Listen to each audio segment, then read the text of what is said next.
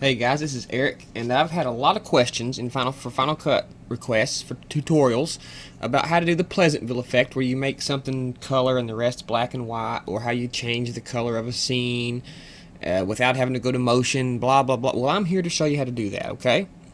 This works the same with video. I've got two pictures here, and we're going to have two demonstrations here. I'm going to show you.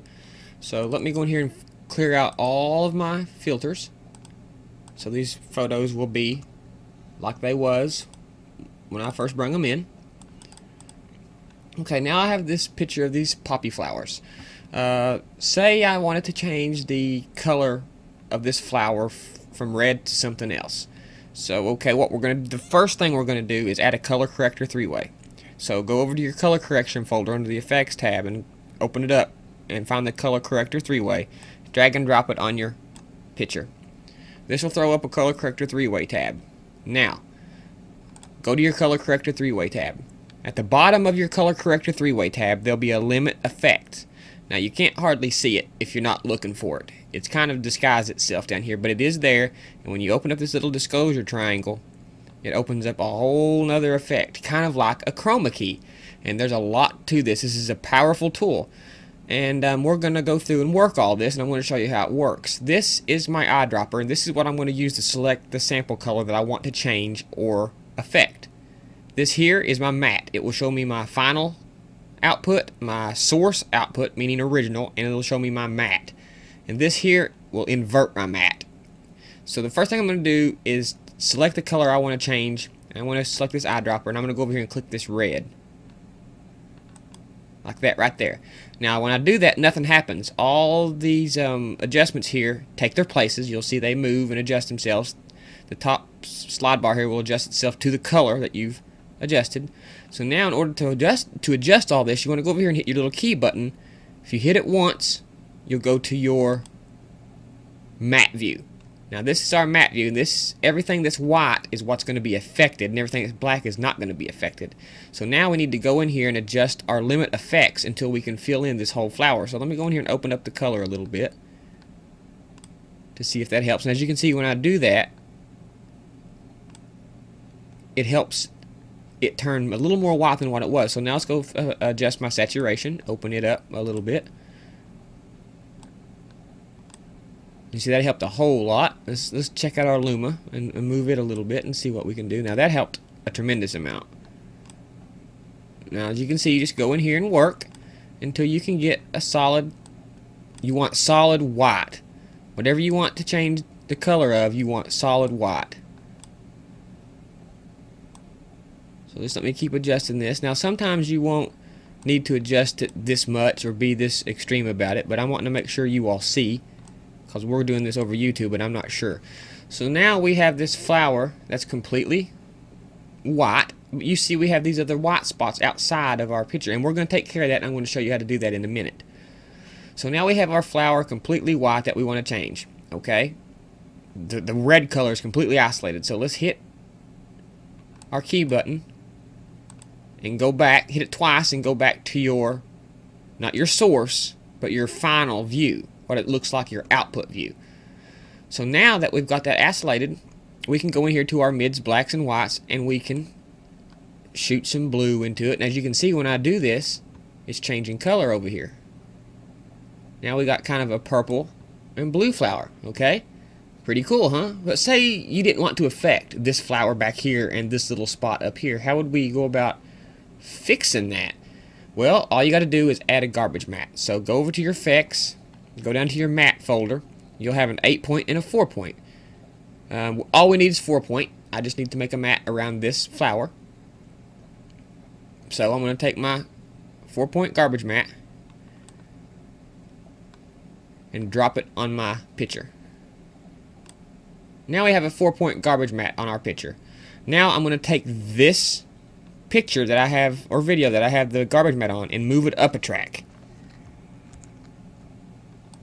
by selecting the clip, holding the option key, and pressing the up arrow.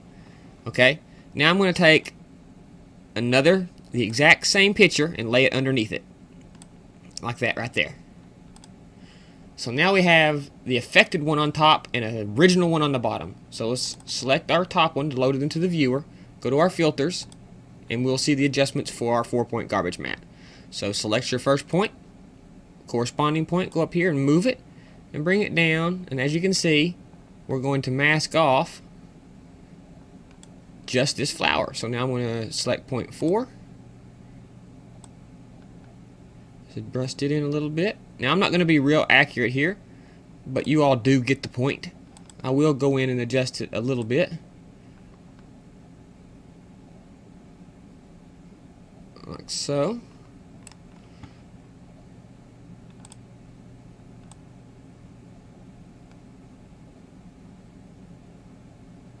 Okay, now because of our garbage mat, we just have our flower in the middle isolated. And that's that, guys.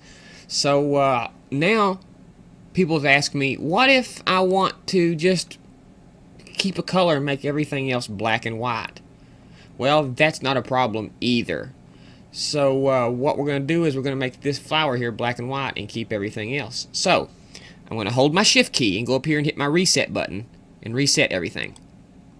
That resets my color correction, but it leaves my limit effect intact. Now I'm just going to pull my saturation out.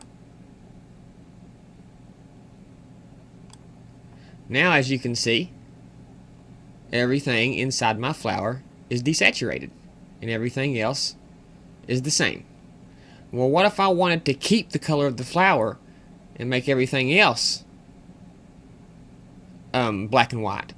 Well, what you want to do is go over here and hit your invert selection. Now what that does is that brings the color of my flower back, but as you notice right here, all this is black and white.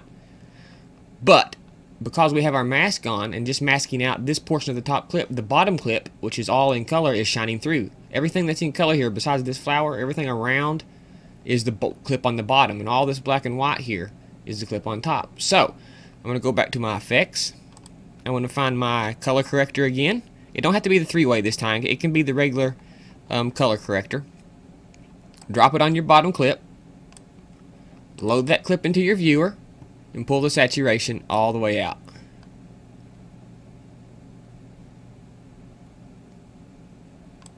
Now, if you notice, everything in the picture is black and white except what you've isolated using your color effects. It's that simple, guys. Like here's another example. If I take a color corrector 3-way and drop on this clip, double click it, load it in the viewer, you'll see here I have my limit effects. I'm going to open this up, take my eyedropper. Let's select, of course we can isolate the flower, that won't be no problem. Let's isolate our background. We will click our key and go to our map view, and you can see. Now we need to adjust our limit effect here. Start making our adjustments, and we want to isolate all the background and none of the flower. And there we go, a perfect mat. So now we can hit our key. Once is the source, again is the affected one. So now we have this, and we can go in here and of course we can change the color of our background to any color we want to. Shift click the reset button, put it back to normal. Drag out the saturation. As you can see, that desaturates everything. If I hit the invert selection, boom, it inverts it and it keys out my flower. And now I can make my flower any color I want. If I bring the saturation back up, that is. You'd have to go in and mask out the stem, but you can go in and you can make it any color you want. Now it's green. So basically, that's how you use the limit effect, guys. That's exactly how you do it. So I hope you've got something from this video. I really hope it helps you out in your video editing and stuff. So if you have any questions, please get a hold of me. Be more than happy to answer them. And we'll see you next time.